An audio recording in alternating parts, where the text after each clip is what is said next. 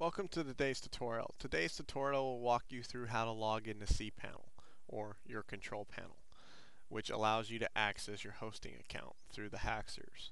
Quickest way to do that is to go to the Haxers website. So you're going to type in www.yourhaxer.com.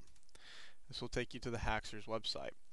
Underneath the main menu, you'll see a section called Hosting Clients. Underneath Hosting Clients, we'll have a couple of links that are your most common links that you use. You're going to want to click on Control Panel. Control Panel is going to open up a new window, and I'll ask you to log in with your username and password. You can find your username and password in the account settings information you got when you signed up for the account. So mine is Haxer, and then our password. Then go ahead and click OK. Once you get logged in, this is the home page of the control panel.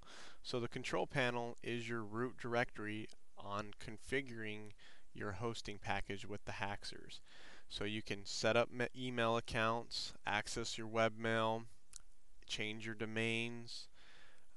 If you had a MySQL database, you can control it from here. You can even check out your web and FTP stats.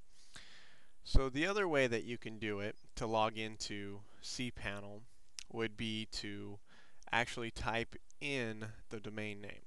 So if we open up a new web browser and we type in our domain name, so mine would be yourhaxer.com, and then actually put a colon and then the port 2082, and then press enter. This will take you to the control panel of your site as well. As you can tell, it popped up dialog. So you would log in just like you would if you were clicking the link control panel on the Haxers website, and that'll take you to the control panel.